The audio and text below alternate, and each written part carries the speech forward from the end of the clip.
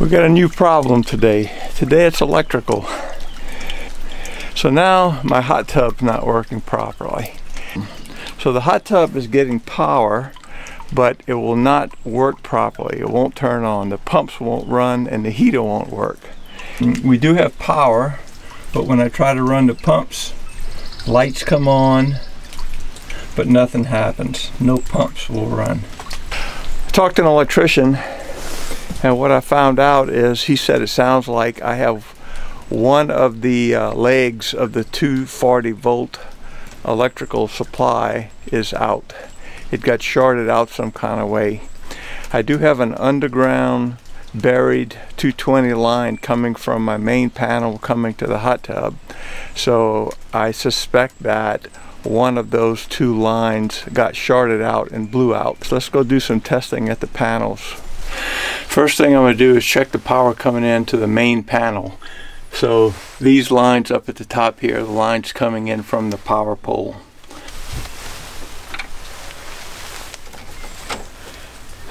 So I got 122 on this line, 122 on the second line. Now I'm going to go down to the breaker that feeds the sub panel going to the hot tub. 122 on one side, 122 on the other side. So I know everything is good up to the point of the breaker. Now let's go check the sub panel out in the shop. So the electrical line runs underground from the house main panel to a sub panel in my shop. So what I want to do now is test the voltage at the sub panel in the shop. This is coming from the house.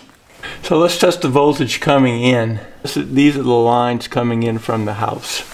So I go hot here, ground over here. I have 122. Over here I have 120. So I have a little bit of a voltage drop. And what that tells me is that this line is bad. If this line is actually broken underground, I'm going to explain to you why I'm still getting voltage on here.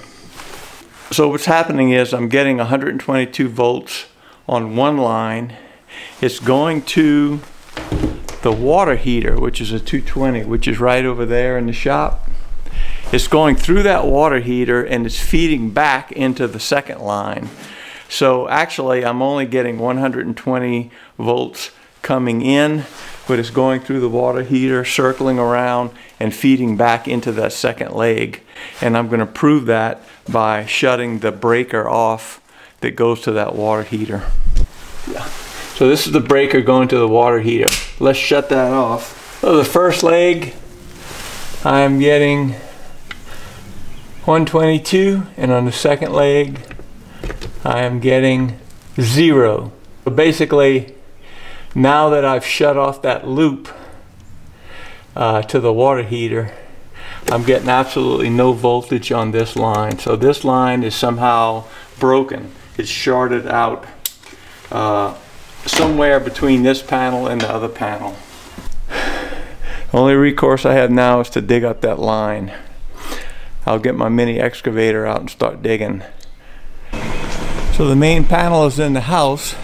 It runs underground through this gravel drive and then goes into the shop, right into this conduit right here that feeds the other panel. So I have a short in the line underground somewhere between that conduit and that panel. First I'm going to go turn the power off at the panel that's feeding this line so I don't electrocute myself.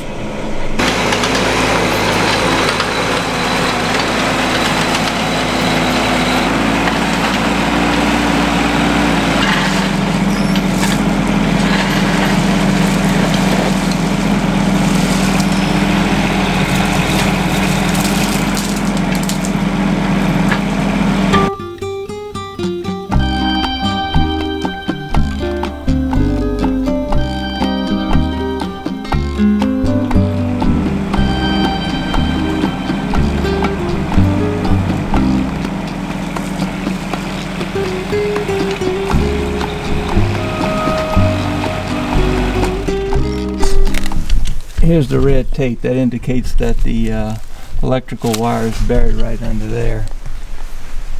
So now I'm going to dig with a hand shovel.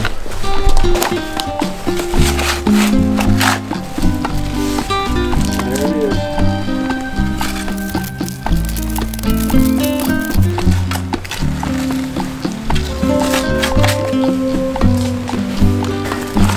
So here's the wire.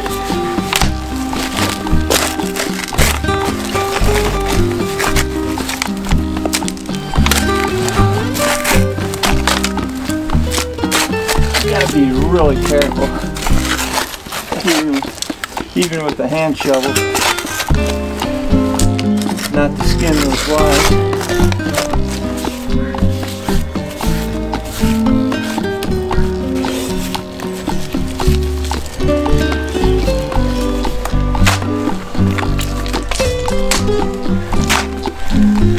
So I'm going to do a little test with my meter.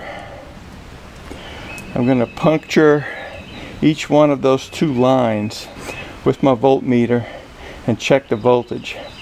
So if I have 120 on each line, that means the break is somewhere between here and the meter. If I don't get 120 volts on each line, it means the break is somewhere between this point and the main meter. So I got a lot of digging to do. I'm going to test this black one against here and this black one against the ground, and we can see where, if the break is before or after this point. But first I got to go turn the power on. I'm going to pop a hole in this one with the probe, and then I'm going to pop a hole in this one.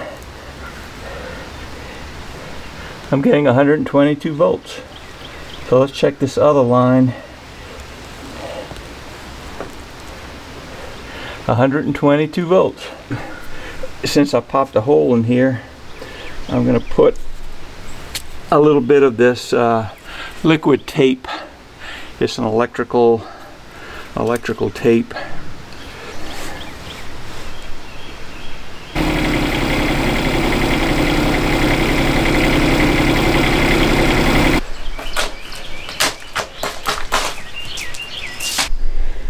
So here's the severed wire, and here's the other end of it. This is going to go on here like this. So about half the length of this connector, we want to strip it back. Make my cut all the way around.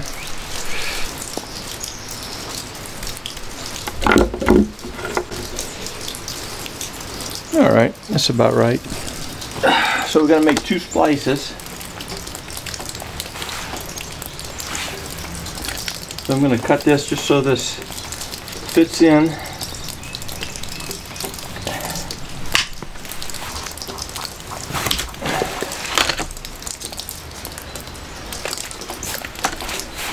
And that's going to fit right in here.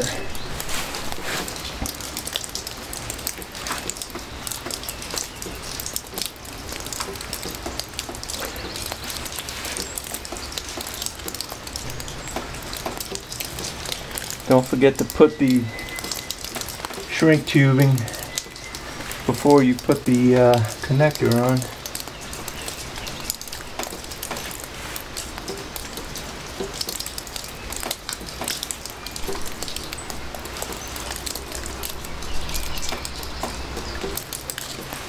I got these little connectors at Lowe's. They're Blackburn splice reducer.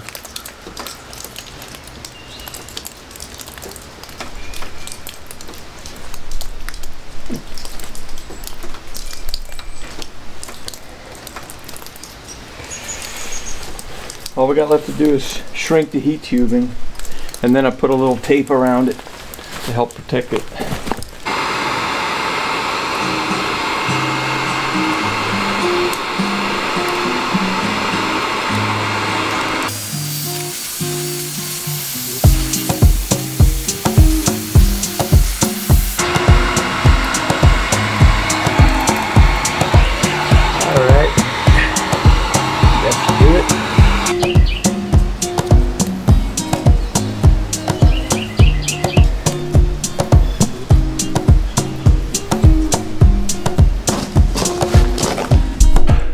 go ahead and test it at the panel to make sure there wasn't two breaks or that I didn't do it incorrectly.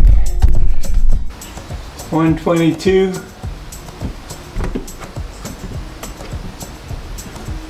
122. Okay, we got correct voltage here, so I think the repair was successful. Now we just got to go cover that wire back up.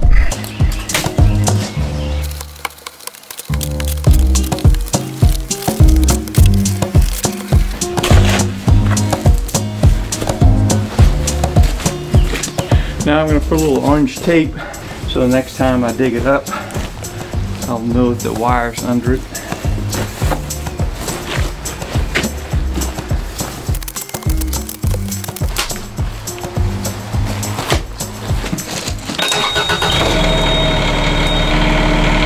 It's so wet and muddy that I can't really do any grading right here, but I got it all covered up now.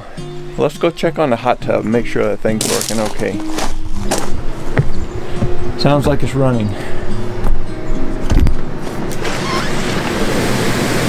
Yeah. Cool. So everything's working good now. Okay, that's it. That's the second time I've had to repair that underground line. I really don't know what's wrong. I don't know if it's the rocks are cutting it or if it was a defective insulation on that line, but I hope it don't happen again.